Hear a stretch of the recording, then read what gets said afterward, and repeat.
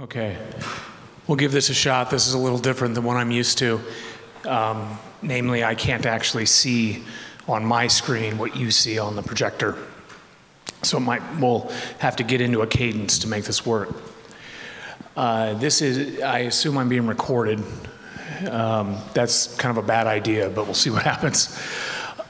This is Postgres Performance and Maintenance. As you see, that's the mammoth. You guys all have the sticker.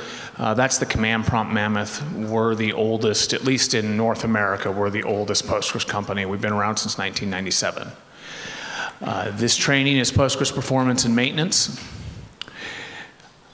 I cannot see that. I am JD. You've got my email there. Feel free to email me, although I get a lot of it, just like I'm sure the rest of you do. You're probably better off trying to find me on something like LinkedIn. I am with Command Prompt Inc. I'm also with the PG Central Foundation, which is the nonprofit behind that lovely People Postgres data sticker that you guys have been handed. We run PostgresConf, which is the largest Postgres conference in the world, as far as we know. We're going to be about 800 people this year. And then I am with, obviously, I'm a contributor to PostgreSQL.org, and then we have PostgresConf there. This is a professional training. I'm going to go ahead and get this uploaded for everyone to be able to download, but I ask that it not be distributed. It's not open source. This is one of the things that I do for a living, so it would be nice if I could continue to do it for a living. This training does succeed based on your participation. You're going to find that if you're not asking questions, you're not going to gain that much from this training. It is a lecture-based training. We do not, there's no demos or live action or CGI or anything like that. It is all, here is the information. If you don't understand the information, please ask me. I will be happy to try and help you understand what I'm telling you. Obviously, it's going to be a little interesting as I speak exactly one language, and that's English. So I'm a little bit behind you folks who speak. Actually, some of the people I've met in the past couple days speak multiple beyond two, which is impressive. So please participate as you can. All right, here's our table of contents. Like I said, one of the things I do move when I speak. That might be a little bit hard for the cameras, and I apologize for that. But the other option was to try and use a Windows PC in Russian, and that was going to be a disaster. So we're just going to have to use Linux, which we should be using anyway. We're going to talk about what we're doing, the GUCs, what version, operating system, copies of the curriculum, so on and so forth. There is quite a bit of information in this training. We only have 3 hours. So I will move fairly quickly. Don't hesitate to raise your hand and tell me to stop, though. Okay? I mean, that is why you're here. You're here to learn. And I just got to say thank you for being a full room. I was a little nervous. All right, let's get to the beginning of this. All right, so here's the introduction. I've got to figure out a better way to handle this. Hold on a second.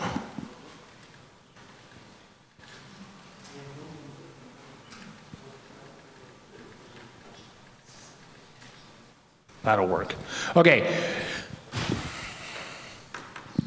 This training is designed to provide you with a comprehensive top-level view of Postgres performance and maintenance. We will discuss provisioning on-prem as well as the cloud, appropriate PostgreSQL.conf changes, and maintenance items such as the autovacuum process.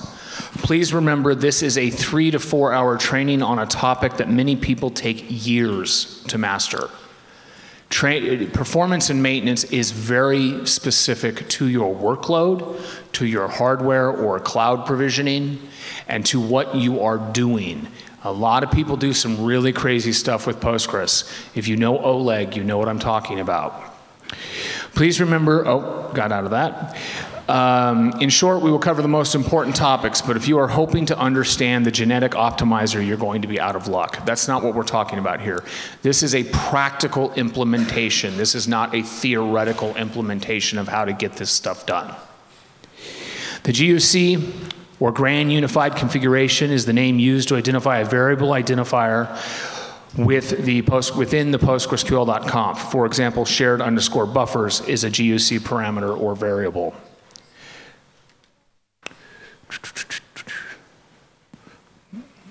still there? Okay.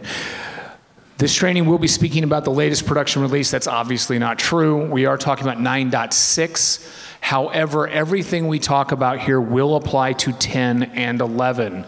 There might be a couple of changes with 11, but I generally do not write curriculum for the brand new version of Postgres because it needs to settle down after release and be out for 6 to 9 months before you can get solid production information from it. So this is, I would say, one version back, 9.6, but like I said, it will apply.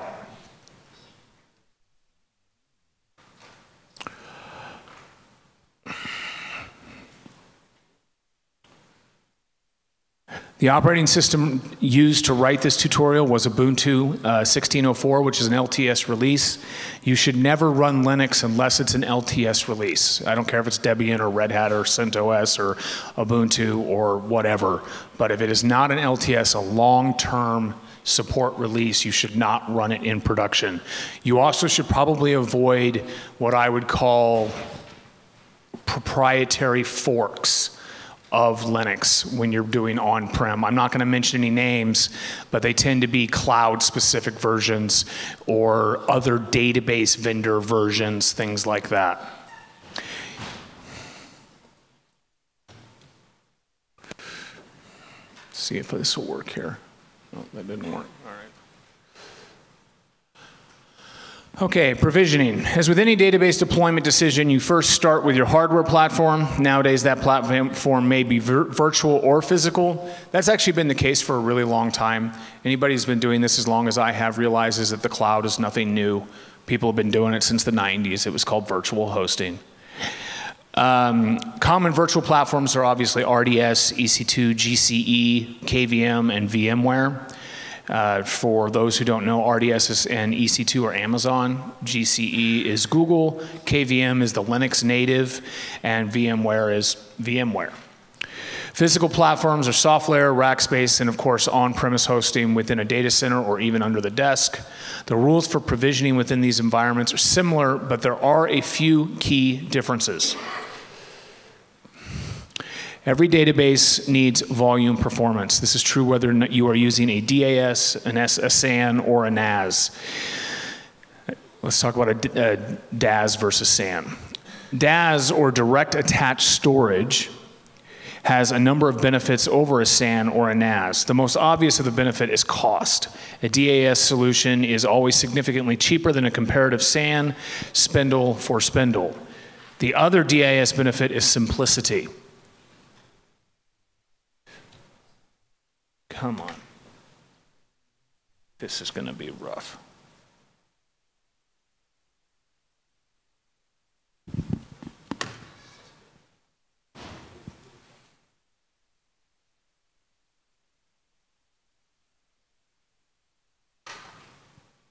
Okay. A directly attached disk will always have better price per dollar than a SAN or NAS. You also can't beat direct attached storage for simplicity. With file systems such as ZFS, it is possible to get a full range of SAN NAS features with your direct attached storage at a much less cost. However, these rules are changing due to widely available open source projects such as FreeNAS. It's also changing because as people move to the cloud, the interconnects to the cloud are much faster. When I got into this business, the fastest interconnect was 12 megabit. Now we've got things like 128 gigabit, if you've got the right hardware. The DAS cons, although it is possible to get much of the redundancy that SAN provides, you cannot get all of it. In order to expand your volumes, you will need to use a volume manager on Linux, a common occurrence, or a smart file system such as ZFS. This is particularly important on Linux because LVM is not good. There's no other way to put it. LVM is a very lazy implementation of what other people have figured out decades ago. And I one time used to teach curriculum on backup and restore and file snapshots and things like that. And when you compare things like file snapshots with LVM compared to ZFS, it's embarrassing. LVM is just not that good at it. So you do need to kind of be careful when you're trying to deploy your own do-it-yourself solution. It is also using it as a shared resource is not as reliable as a SAN. That isn't to say that Linux, IPSCSI or NFS is bad implementation. It's not. But it is to say that if you buy a SAN, you've got billion-dollar corporations who have, I don't want to say perfected, but I'll say fine-tuned their particular implementation for sharing the volume.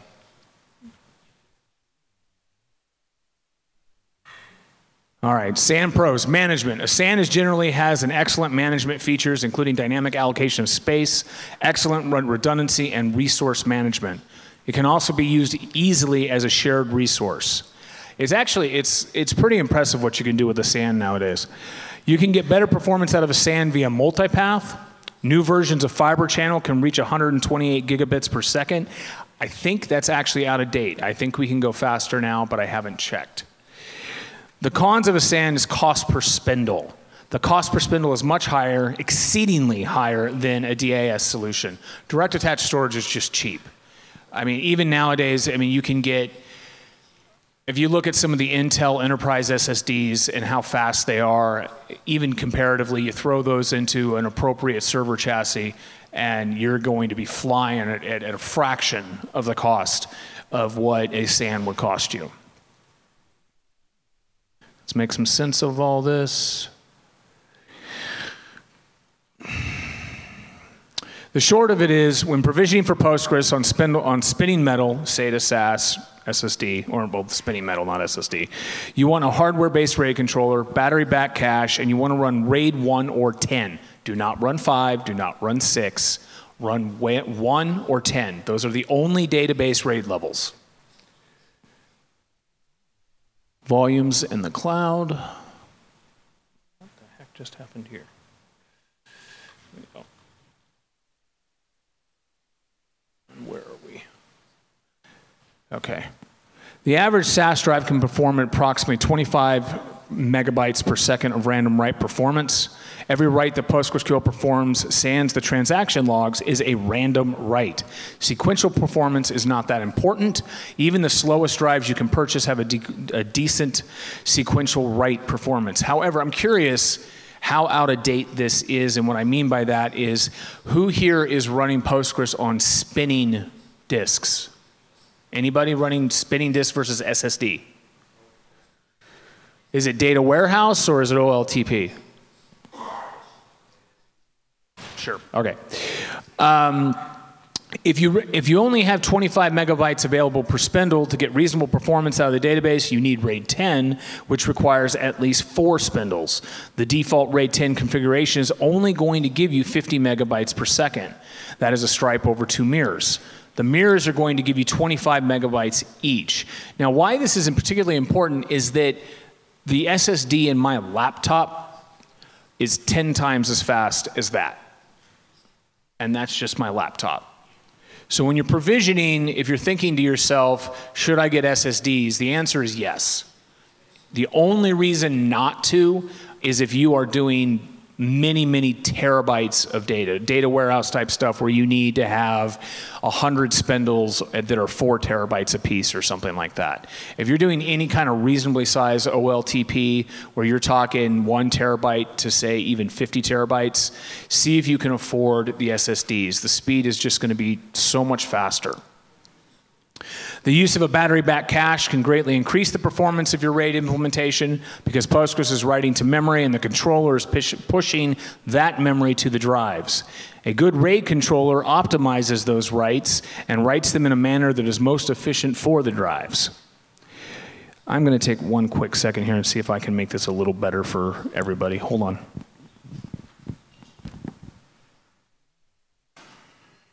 Okay, so apparently QR codes are still a thing. If you take a picture of this QR code, you'll be able to download this curriculum. So we'll just take a moment while everybody, I'm just going to duck.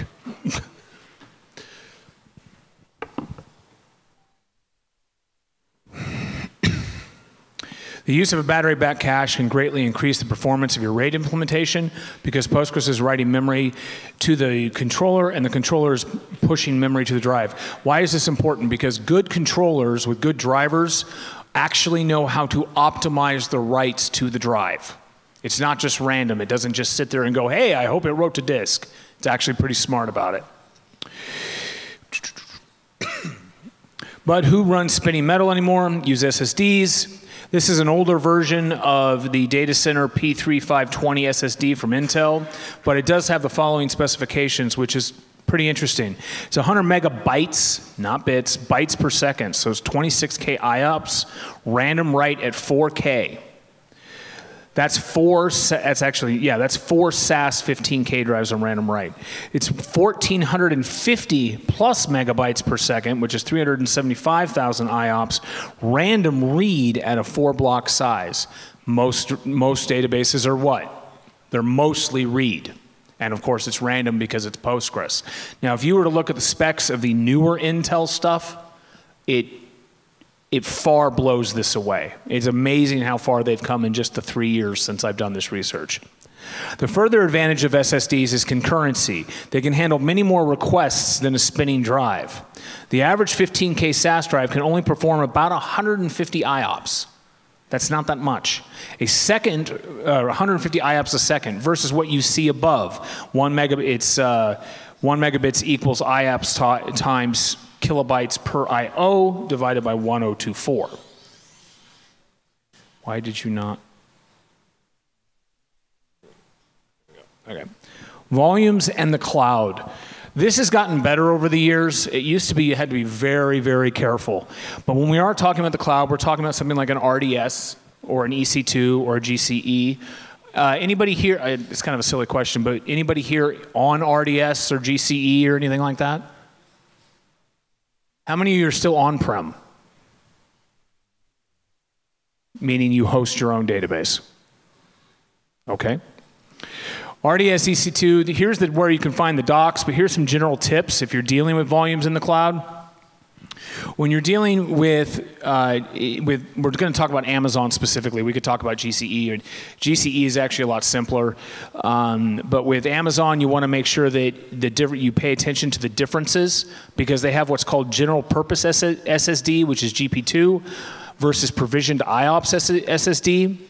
And now they even do things a little different because they actually based your IOPS on the amount of drive, amount of space that you're allocating.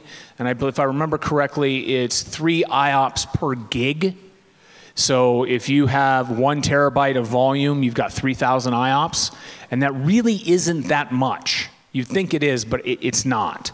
I mean, if you do the math of a 15K SAS drive is about 150 IOPS, and you only have a terabyte on the cloud volume, and it's got 3,000 IOPS, you can kind of figure out how many SAS drives you're talking about in performance. Specifically, what you want to pay attention to on something like Amazon is your volume sizes that are available. So with a GP2, you've got 1 gig versus 16 gig, or not gig, 1 gig to 16 terabytes versus the provisioned. I'm not going to talk about spinning with EC2.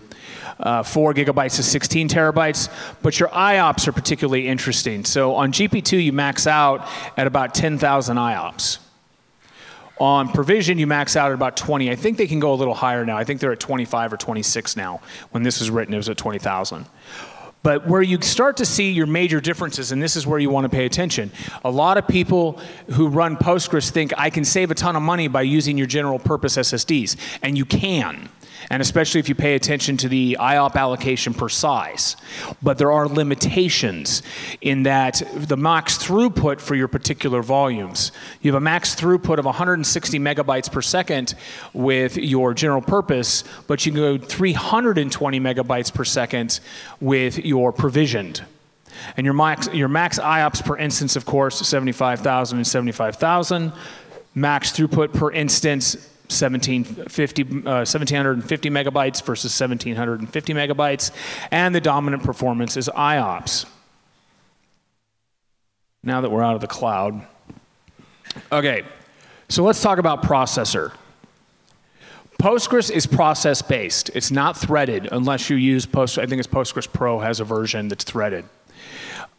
Put simply, the more cores, virtual or otherwise, you have, the higher connection count and transactions per second you can expect to be able to maintain. Of course, assuming other variables such as proper configuration, memory, and volume performances are in line. Why does this matter? CPU vendors, specifically Intel, likes to talk about how there are 4-core, 8-core, 16-core, whatever the chip is you're doing is very, very, very fast. But the reality is, and the secret they don't want you to know, is that all CPUs are fast now. They have been fast for years. And when you're dealing with something like Postgres, unless you're dealing with a very specific type of workload, a previous generation CPU with lots of cores is going to be more effective than a newer generation CPU with less cores. And that's based on the architecture of Postgres itself. Consider the following GCE configuration. For those who don't know, GCE is Google. It's their answer to EC2. If you say you've got a 500 gig SSD, which 240 megabytes sustained, random write, at 15,000 IOPS, I did test this, we actually do get it, running Postgres 9.6 with synchronous commit off. Synchronous commit off is a huge performance benefit, and very rarely do you actually need to leave it on. There are times, especially when you're talking about like synchronous replication and things like that, but as a general workload, you don't need it. Using IO zone, here is what we see. So basically boiling it down, if we look at the random write, we can see, so children see throughput for 4 random writers. It's about the middle of the screen. We have 238 megabytes per second. So we know that we're actually getting the performance that GCE is telling us that we're going to get. Now, assuming we have this great performance, the 240 megabytes per second, we have configured our instance connected to this SSD. Here is some workloads. I used benchmark SQL for this. Don't use PGBench. PGBench is not a realistic benchmark on any stretch of the imagination. It gets CPU bound. It's a useful utility, but it is not a useful benchmarking tool. Use something like benchmark SQL, or even some of the commercial versions, which are much better at driving Postgres so you can see where your faults are in your performance. But if we take this configuration, we have 4 CPUs and 15 gigabyte of RAM. Okay? So we have 4 workers, that's connections. Okay? We're going to get 476 transactions per second. This is on a pretty standard, simple virtual machine on Google. If we have 8 workers, notice here, 8 workers versus 4 CPUs, okay? 653 transactions per second. Now, if we have 12 workers against these 4 CPUs, we hit 661. Now, I ran these benchmarks multiple times, and they were all within noise level of the same results. And why this is important is that it used to be before 9.6, and actually it was before 9.2, on 4 CPUs, our max performance would have been at probably 4 connections, 4 workers. But now with 9.6, and especially 10 and 11, the scale is different. And that is largely due to the work of Robert Haas with a lot of the locking and shared buffers work that he has done. It's some really amazing work. And you can also see that as we continue down with 16 workers and 32 workers, that our performance is starting to drop. What we're starting to see is CPU contention against the fact that we only have 4 CPUs. So there's too many processes, too many back ends trying to utilize CPU time. Okay? Now, if we step it up a notch and we go to 8 CPUs, if you look, we see 8 CPUs with 30 gig of RAM with only 8 connections, we see a huge performance boost. This is where you're starting to see the graph of how connections and processes work together to produce performance with Postgres. This is why CPU count or core count is more important than the generation of CPU that you're running. It's also why back when who remembers the Opteron processors, the AMD Opterons? Yeah. Okay, the AMD Opterons, they were beautiful. You could buy a $40,000 machine from Dell that would have 64 cores, 256 gig of RAM, and Postgres would just fly. Now, granted, if you were to compare it core to core with the Intel offering was faster, but they actually didn't have the core count, so Postgres would perform faster on AMD at the time. And I actually expect that trend to start to continue now that AMD is back in the CPU game. That being said, if we look here, once again, we're getting to the point where the cyan color here at 32 processors, so at a 4-to-1, we see our maximum TPS, 1,509 TPS. After that, we start to drop down again, and it's pretty significant at this level. The more cores you have, the more contention you have, your drop-off is going to be more immediate once you reach the threshold. So we're talking at 64 CPUs, instead of getting the 1,500 at 32, we're not even getting 1,200 at the 64.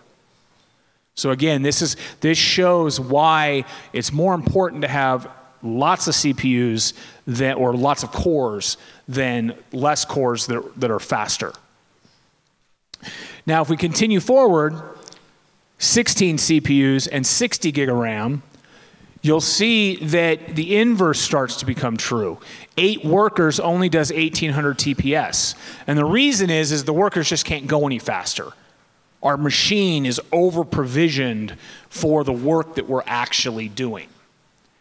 But you do start to see an immediate jump when you go to 16.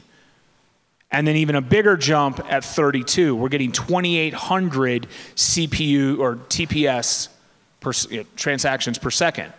So again, we're starting to, and one of the things I found interesting about this benchmark, and this might be a 9.6 thing, I haven't tested it with 10. But if you look at the 4 CPUs and the 8 CPUs, it's a 3 times to 4 times multiplier at your best transactions per second. But with the 16 CPUs, it's a 2 times multiplier. We're not getting that higher level. In fact, if you go from a 1-to-1 to a 4-to-1, your TPS is similar. So what are we running into here? Why is that happening? Why isn't the trend continuing? Well, I can show you in the next benchmark right here. If you look to the left, the box, we've got 16 CPUs with 60 gig of RAM. We already know that. But I changed a few settings in the Postgres.conf. The previous PostgreSQL.conf was default. I think the only thing I changed was checkpoint timeout. Okay, but other than that, it was default. By changing a few settings, I upped the shared buffers to 32 gig. I upped the work mem to 32 gig. I dropped the random page cost to 1, which means it will favor indexes. I changed my checkpoint timeout to an hour. I increased my max wall size to 5 gig. And here's the kicker. The database is only 25 gig. Why is this important? Because the database fits in shared buffers. And since the data set, my active data set, everything that's being queried as fast as possible, is in shared buffers, which is a cache, now we're getting a huge jump. 128 connections to 16 CPUs is 2,800 transactions per second. Now keep in mind, one of the things that's happening here is we're actually I/O bound. We would have went faster if I would have had more than 240 megabytes per second. If I would have taken, say, 4 of those SSD volumes and put them in a RAID 10, we would achieve a faster TPS. But there's a couple takeaways here, and that is remembering that memory is also important to help resolve contention for the process-based architecture. All right, so last but certainly not least, the rules of memory are this: buy more than you think you need. That's number 1. I cannot stress this enough. As a consultant, I run into this all the time where people will say, well, we only need 64 gig. Why do you only need 64 gig? Because our data set is only 32 gig. Okay, but what about your queries?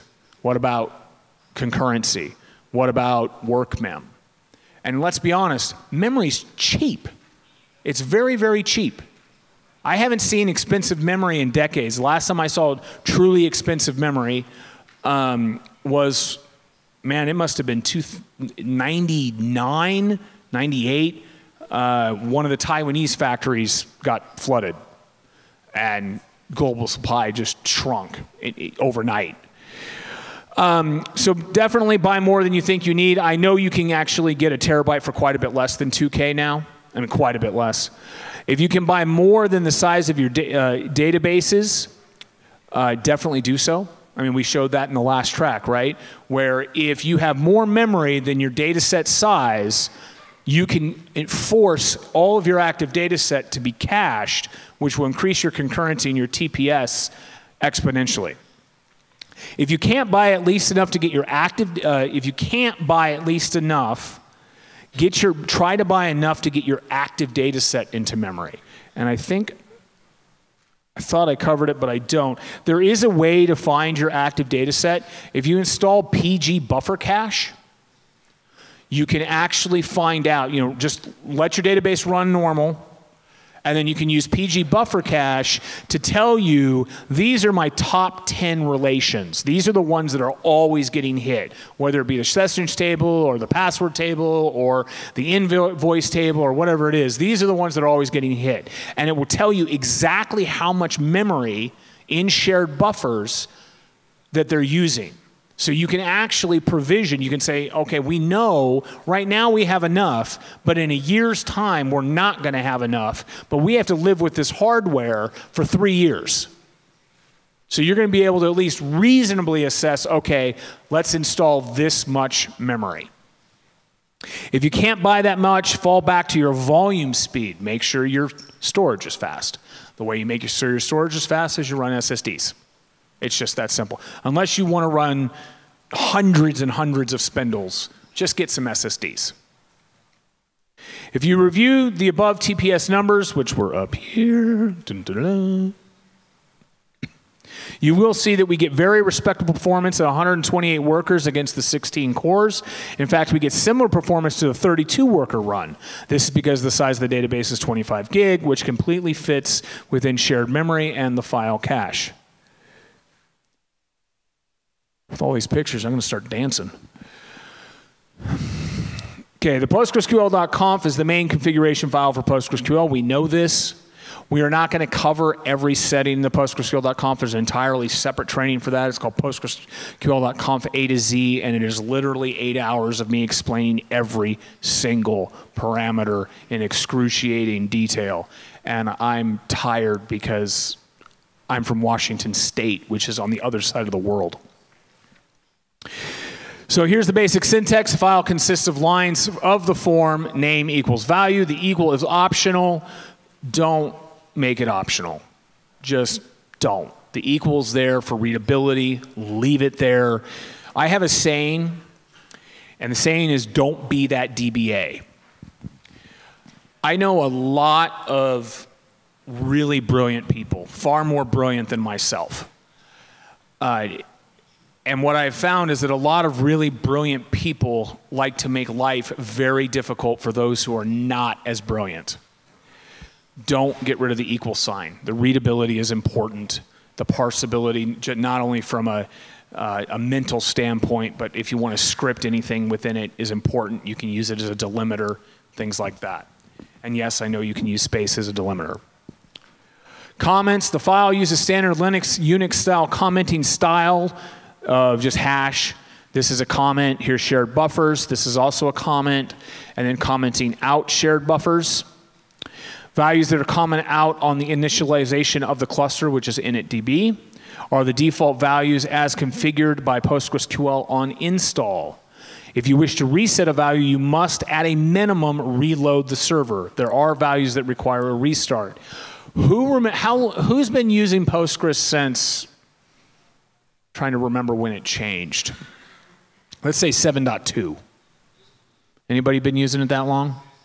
So I've been using it since before it actually existed, which is Postgres 95, PostgreSQL 95. It used to be, and we actually in the community had an argument about this. It used to be that if you were to say set shared buffers to 4096, and let's say the default was 2048, just for sake of argument. and you set it to 4096, you reboot, because you have to reboot, or not reboot, but restart Postgres in order for the 4096 to take effect with shared buffers. You're running 4096 with shared buffers. But then you decide that's too much, and you want to go back to the default of 2048. Now, most people would think, okay, I'm just going to comment it out and then restart again, and it'll go back to the default. Right? That's the logical thing. That's what every single Linux program on the planet, Apache, all of it used to do. Postgres, I kid you not, we had to argue whether or not commenting out a value should reset it to the default. We had to have that argument. It obviously now does reset to the default. If you've been doing this as long as I have, if you've been in open source as long as I have, you know that open source people like to argue about the most ridiculous things. But there it is. All right, displaying values. The recommended way to show a value as presented to PostgreSQL is via the show command, show shared buffers. Shared buffers, 128 megabyte. You can actually also get this from a system table called PG_settings. If you want to get all your, if you don't want to, for example, if you don't have shell access and you don't want to run through an iteration of every command that you know, show shared buffers, show workmem, so on and so forth, you can query PG_settings and get a specific setting. It's also very useful for automated monitoring and auditing, so that you can have monitoring that says, I know that my shared buffer, or even better, my workmem is 4 megabyte or 16 megabyte, and then your monitoring can alert you if that ever changes. Because who here has been in a position where someone, I don't know how to put it, someone who's a subordinate changed a setting, didn't document that change, and things went weird on your database and you don't know why? Well, yeah, is that right? Exactly. And my favorite actually has nothing to do with this. My favorite is when you still have that boss that thinks he's still good at databases, and he forgets things like the where clause in a delete statement, and the fact that you never, ever, ever, I don't care who you are, how good you are, I don't care if you're Tom Lane, I don't care if you're Oleg, you do not run delete outside of a transaction. You never do that. And if you do, I hope you have point-in-time recovery running. All right, so overriding values. There are multiple ways to override values within PostgreSQL. You can edit the PostgreSQL.conf directly. Don't do that. I know it's old school, and frankly, I'm guilty of this, even when, for those of you who might attend my replication training later in the day, thank you if you do. You know, when I was writing that curriculum, I edited the PostgreSQL.conf directly. It's because I've been doing this for so long, it's almost muscle memory. Don't do that. Use alter system. Alter system is the appropriate way to change your PostgreSQL.conf file, period. You can also use set. Set's different. It's usually session specific. So let's talk about editing the PostgreSQL.conf file. We all know how to do this, although, are there any Joe users in here? Okay. VI? I'm sorry? Emacs? Emacs? What do you guys use? Usually when I stand in front of people, I'm like, who's using VI or Emacs? It's like 98% of the room. What's the Russian editor of choice? VI, yeah, okay. You just didn't want to say it. Okay, you should be embarrassed. No, okay, so now I do know how to use VI. In fact, the reason I know how to use VI is because I know how to use ed. I've been doing this that long. But I use Joe, which stands for Joe's own editor. It is, and where this came from is I used to work at a bookstore back when I was a young man. And this gray-white monstrosity didn't exist, nor did this. I had not been introduced to Unix or Linux yet. And I had a buddy, his name was David Ulrey, who said, I think at the time he said use Nano, and I hated it. And he said, try Joe. And I said, okay, so I tried Joe, and Joe basically is a text editor that works like the old word processor. I've used it for so long that there's actually a rule in my company, even though I very rarely log into client machines nowadays. The rule is, if we're provisioning for a client, one of the first commands you type is whatever install Joe. Because if I get called at 4 in the morning because someone didn't pick up their phone who was actually on call, and I have to fix the problem before I fire them, Joe better be installed. All right, so Joe, PostgreSQL.conf, as you can see here, we have workman commented out. We then uncomment it so it takes active. Obviously, there's no difference here. They both say 16 megs. But that is how you would uncomment it. And then if you're running a reasonably modern version of Linux and you are not one of those people that, for whatever reason, will not use systemd. I'm not saying systemd is the solution to all problems. In fact, I don't even care, but it is where the Linux world went. You would do sudo systemctl PostgreSQL reload. You can also use PGConf reload. All right, set. Set's a little funky. The use of set is reserved for session, local, which is a transaction, and testing. It will only take effect for cases that you invoke it. The use of set without an optional keyword assumes set session. If you choose to use set session within a transaction, this is why it's tricky. The following rules apply. If the transaction is aborted, the value will be reset to the system configured value.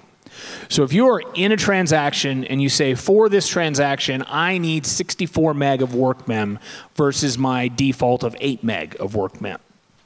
And then you run a transaction and it aborts. You roll it back or whatever. It will automatically default back to whatever the system has set for work mem. If the transaction is committed, the value will continue to be used until the end of the session or until the value is reset via set or reset. This is important. So what's happened is you have a very specific query that you know because you have profiled it, you've analyzed it, you've explained it, you've yelled at it, and you know that when you run this query, you have to run it in a transaction, just in case, and you need more workmen, but you only want the workmen available for that query. The problem is that when you commit whatever that query is, as long as your connection is active, it will stay at whatever you set it to. So if you set it to 64 meg, and you've committed the transaction, you're happy, your application is happy, your boss is happy, but then you run a particularly nasty query that has, say, 100 sorts, all of a sudden, that query can also access that 64 megabyte because you didn't reset it. Now you would say, so what? It's only 64 megabyte.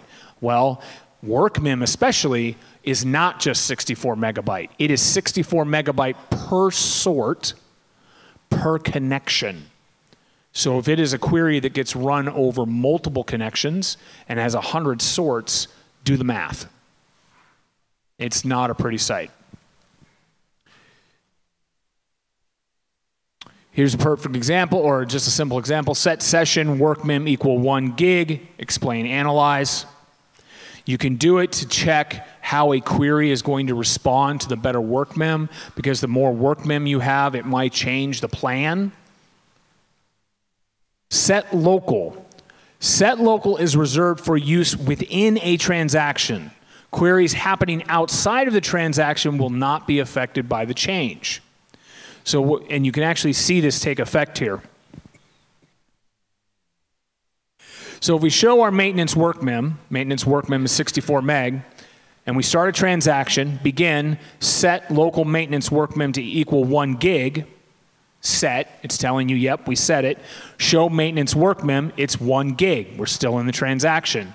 Reindex table foo, reindex, we now commit, and we show maintenance workmem again, and it has defaulted back. So the takeaway here is if you are changing workmem or any setting within a transaction, use set local, not set. And we talk about this again. Here's an illustration of why not set within a transaction. So we show work mem. Our work mem is 4 meg. We start a transaction.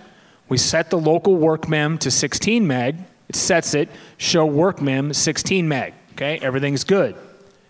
Set work mem to 8 meg. Set. Show work mem 8 meg. We're still good. We commit.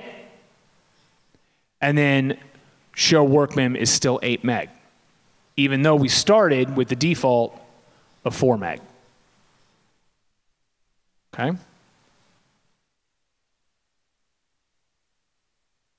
All right, alter system. The main PostgreSQL configuration file is PostgreSQL.conf. We discussed this. There is a secondary file that is stored within the cluster directory. Cluster directory is usually data, but on Ubuntu, and I think Debian as well, it's actually main. It is named PostgreSQL.auto.conf. Do not edit this file by hand, ever. Don't edit it by hand. This file is used with the alter system command and enables the permanently setting of PostgreSQL.conf values on the command line. And when I say command line, I'm talking about PSQL. I'm not talking about bash or ZSH or anything like that. The PostgreSQL.auto.conf file is loaded after the PostgreSQL.conf and will overwrite the values set within the PostgreSQL.conf. So you got 2 things here. Don't edit PostgreSQL.conf by hand, ever. Use alter system, because alter system will always override your PostgreSQL.conf manual changes.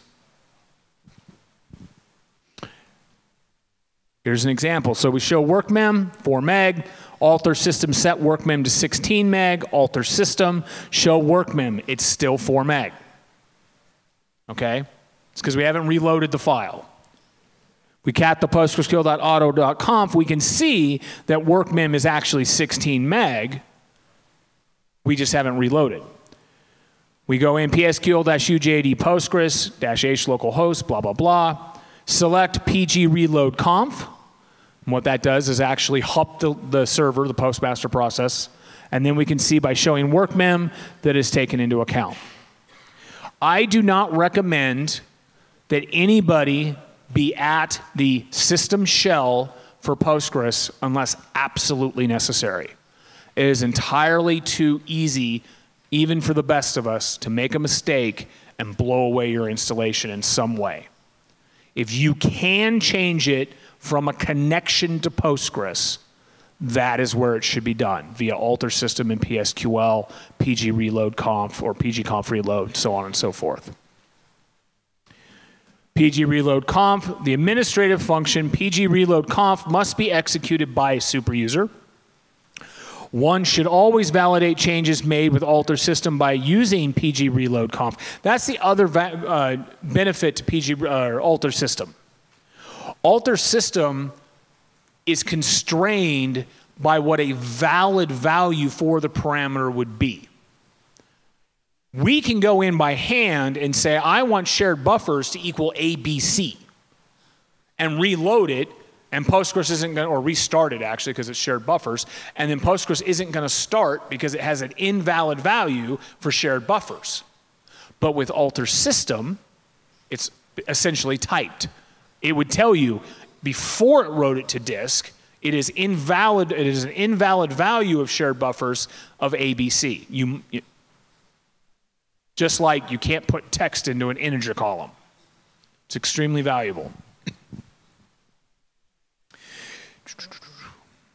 Restart, reload, end session.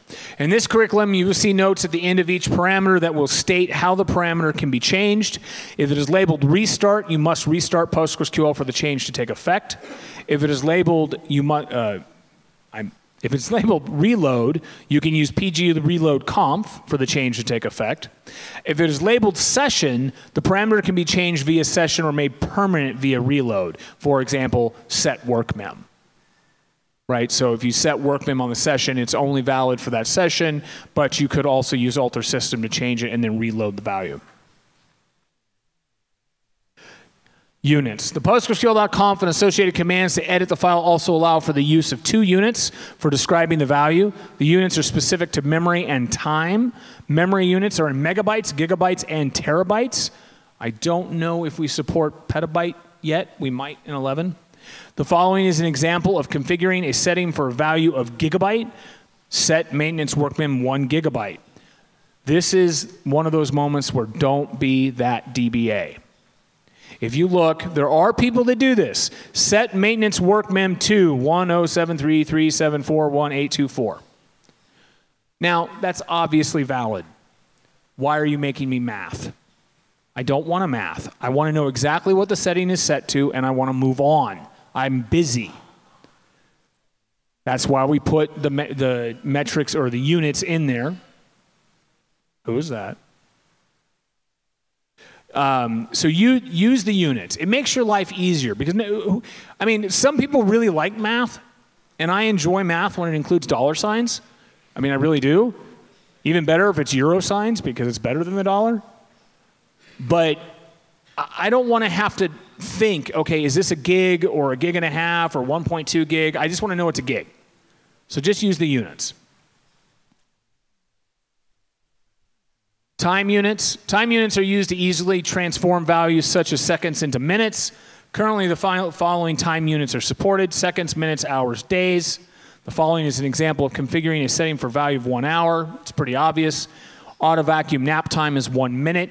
Alter system. Notice I'm not editing the PostgreSQL.conf. Set autovacuum nap time to 1 hour. Do not ever do that. In this particular, this is an example for demonstration purposes only. Never, ever, ever set your auto vacuum nap time to 1 hour.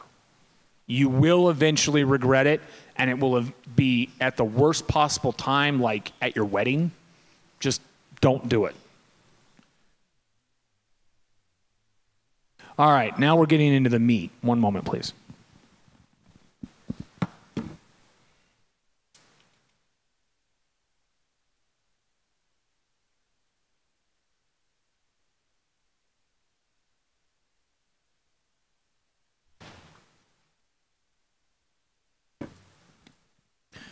Max connections.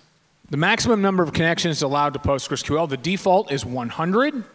Remember the grid in the beginning of this discussion. 100 connections versus how many cores. You need to be careful what you're doing. The maximum number of connections, the default is 100. The cost of launching new connections is expensive.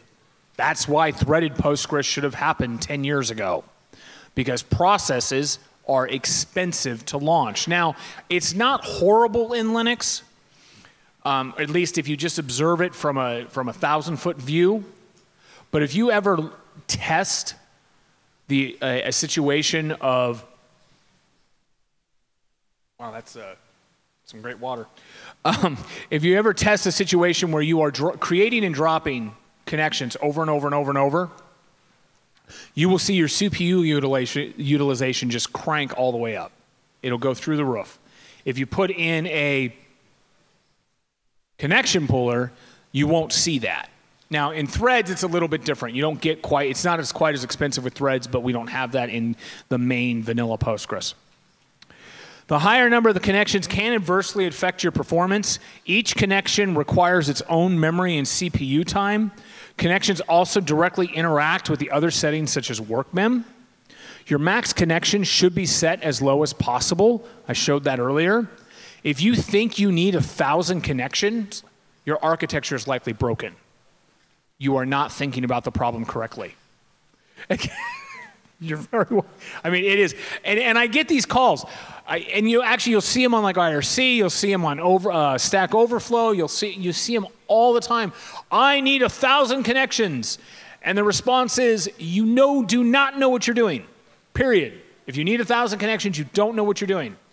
I have seen some of the biggest, baddest transactional loads run on 64 connections because they were properly architected, properly cached, properly pooled, and you didn't have to worry about all that.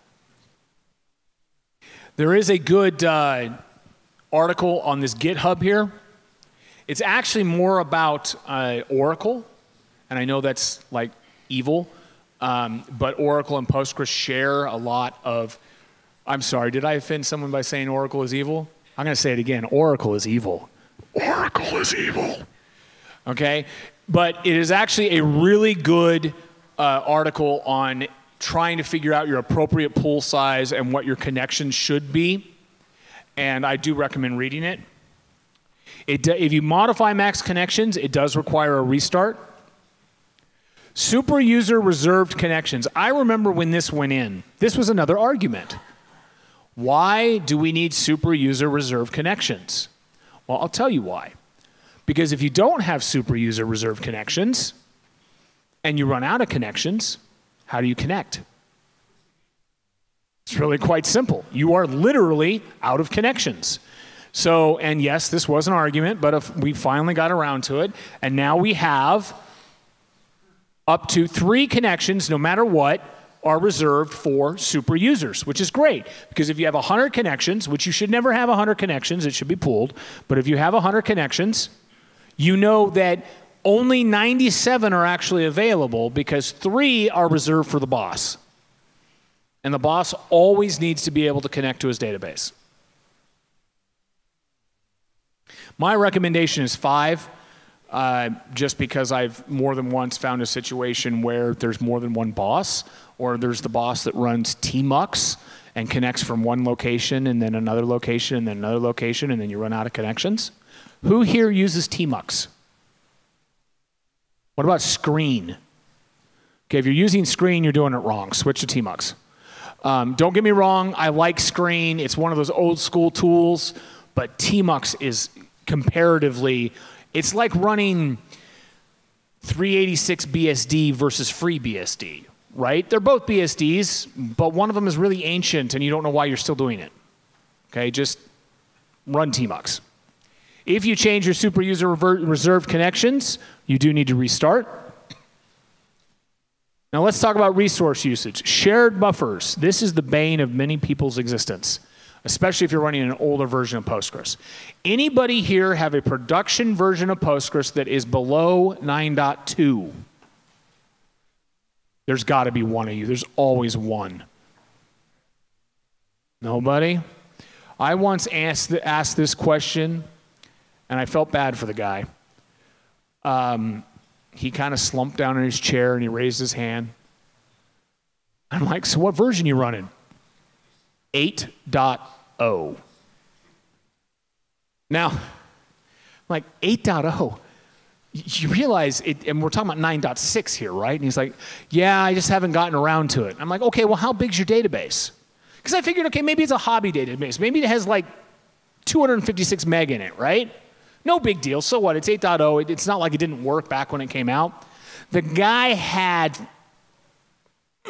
2 terabytes sitting in 8.0. Don't do that.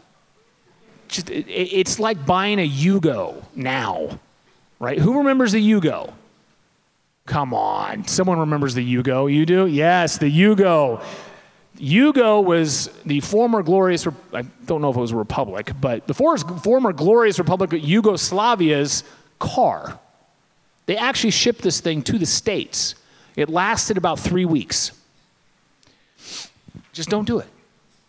Anyway, so shared buffer pool is the cache that maintains the status of hot data, meaning data that is in active use. This, remember when I was talking earlier about using PG buffer cache to see what your active data set is?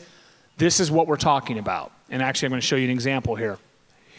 In older versions, previous to 9.3, the common wisdom was to set this to approximately 25% of your available memory for PostgreSQL.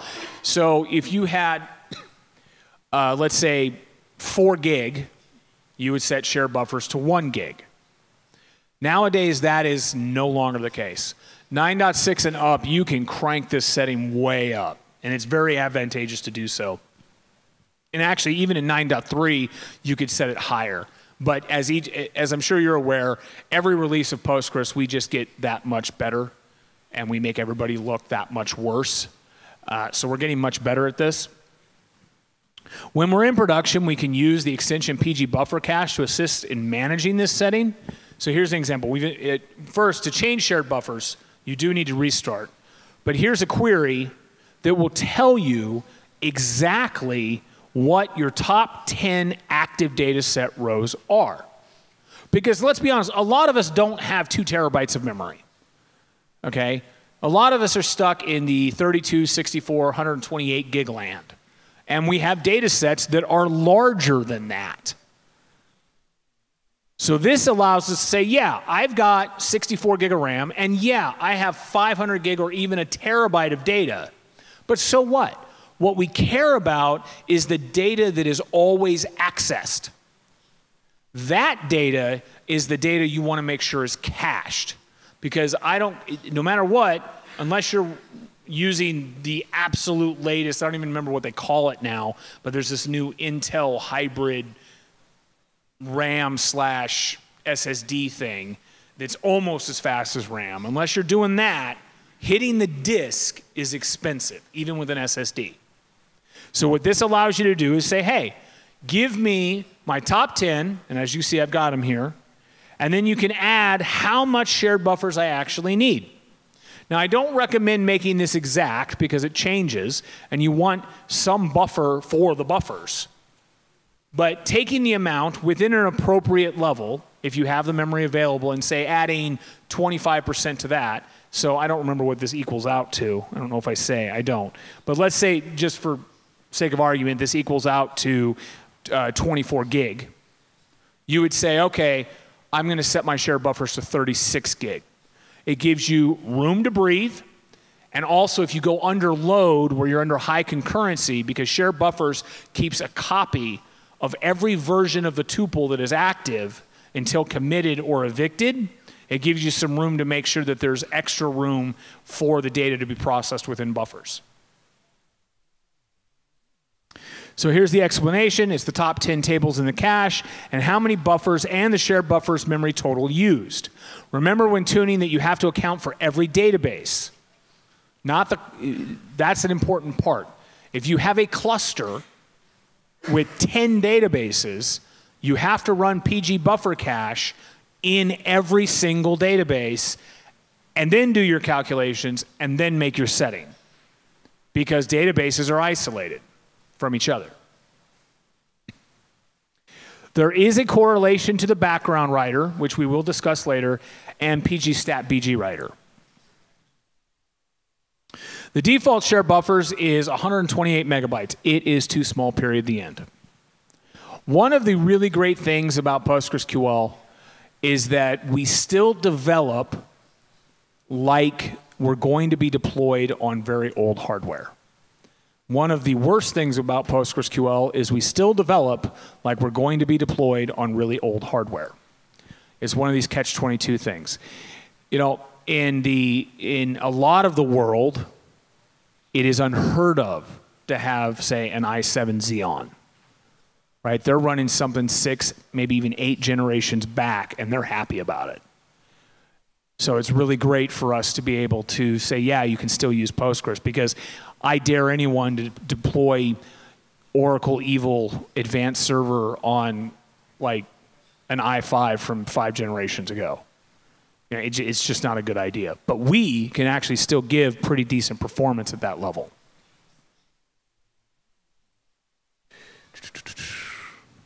Okay. Huge pages. This setting is only available. Who is running Postgres on not Linux? What do you got?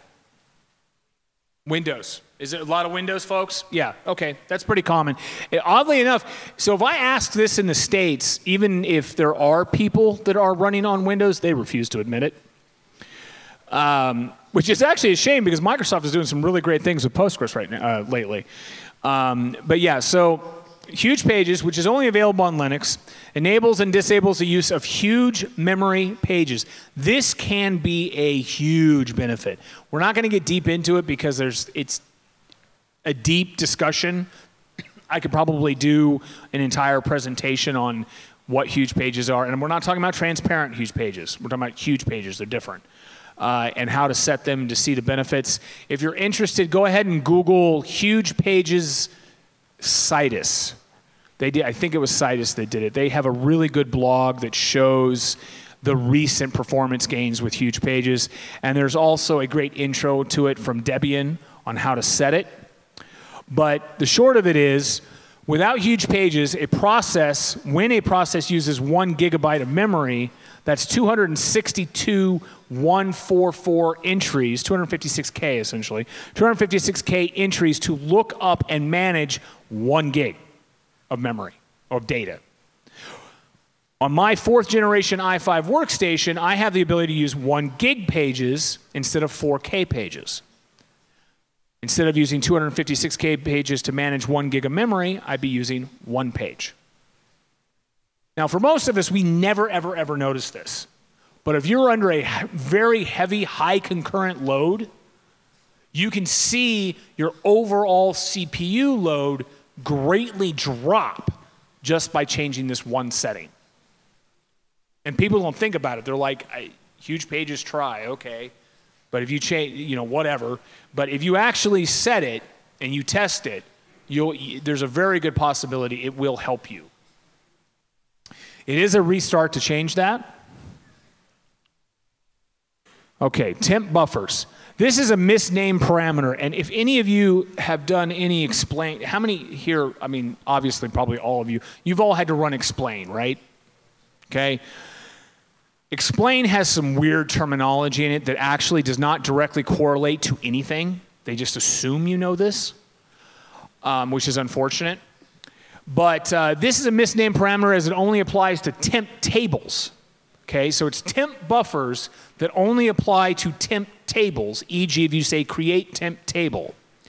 This is the total number of temp buffers that can be used for a temp table represented as local in an explain plan.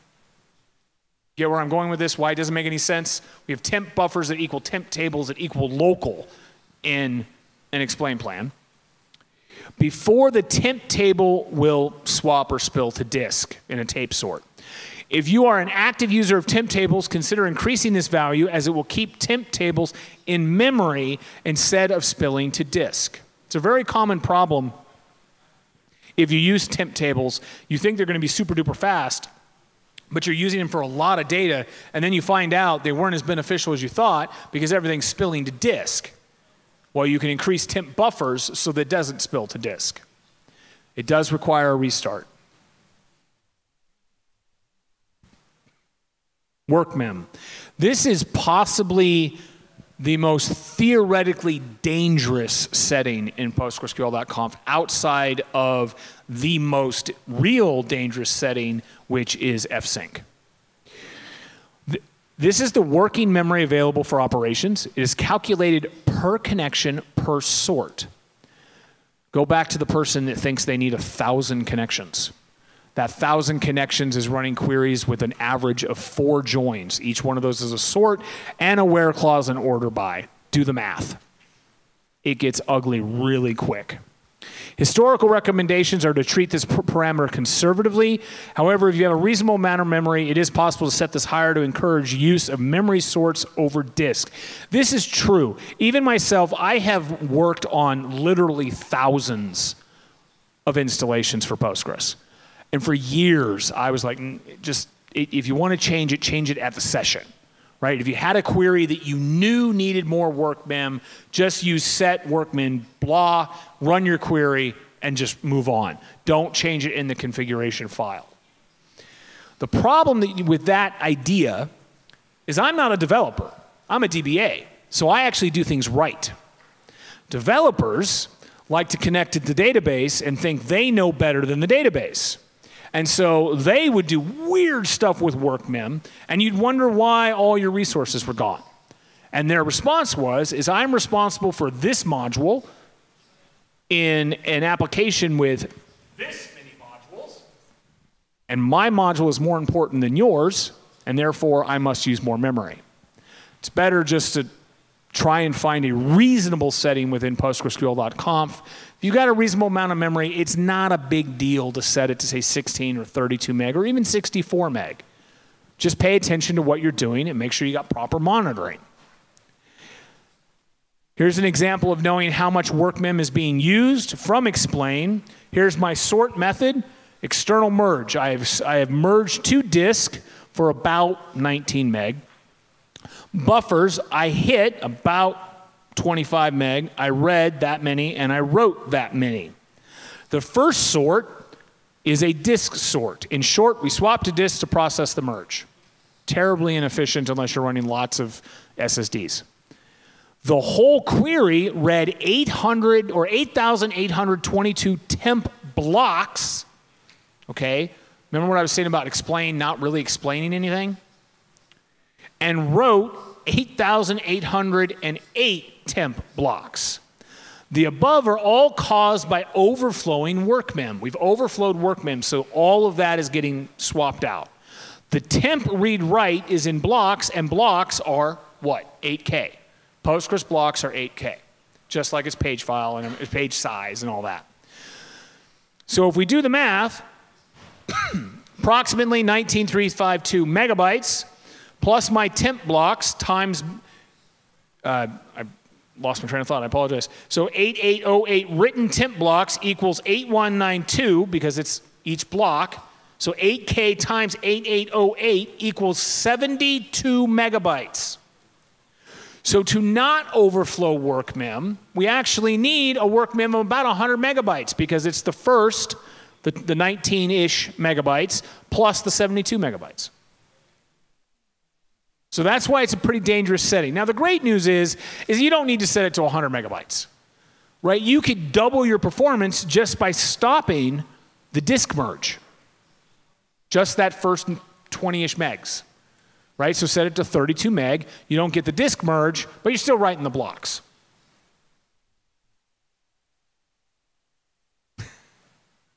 Trying really hard not to be too American here. It is something you can set at the session as well, which we discussed. Maintenance workmem. I think we're getting close. When's the break? Anybody? Just about now? All right, I'm going to finish maintenance workmem, and then I'm going to sit down for a minute. Similar to workmem, but used for maintenance tasks such as vacuum, autovacuum, and reindex. It is allowable amount of RAM to be used before the process will switch to disk to clean up. It is session modifiable. This is not something to be scared of unless you are very resource constrained. If you've got 32 gig of RAM, set it to 2 gig. I think they removed the limitation now, but I think in 9.6 your max I think is 4 gig. You can set it higher, but it will only use, I think it's 4 gig. But go ahead and set that up because you don't want vacuum to be slow, ever. You don't want reindexes to be slow, ever. And reindex concurrently is not always an option. All right, let's take a break.